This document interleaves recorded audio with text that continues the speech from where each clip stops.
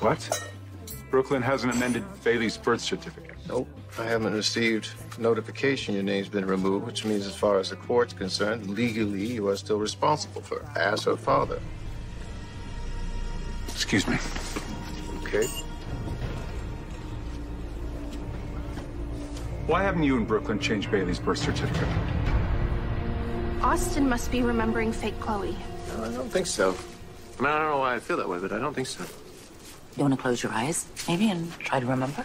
Wait, no, he was knocked unconscious. He's not going to remember anything. Nancy, this could be a breakthrough. Just take her. You want to say goodbye? If I say goodbye to her, then I'm not going to be able to let her go. There were two voices.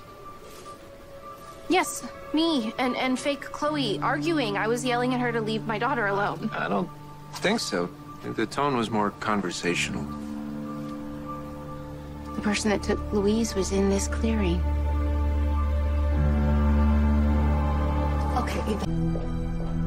Well, you got me at a loss. I didn't realize Brooklyn hadn't changed the birth certificate yet. But I'll be sure to mention it to her. Chase, this cavalier attitude is very disconcerting. You do realize that I'm still legally Bailey's father, with all the privileges and responsibilities attached. I'm sure Brooklyn started the process, and it just hasn't gone through yet. But thank you for bringing it to my attention.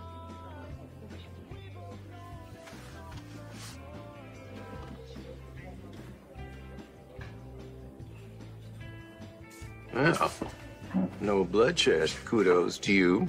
Martin, is it a complicated process to change the father's name on a baby's birth certificate?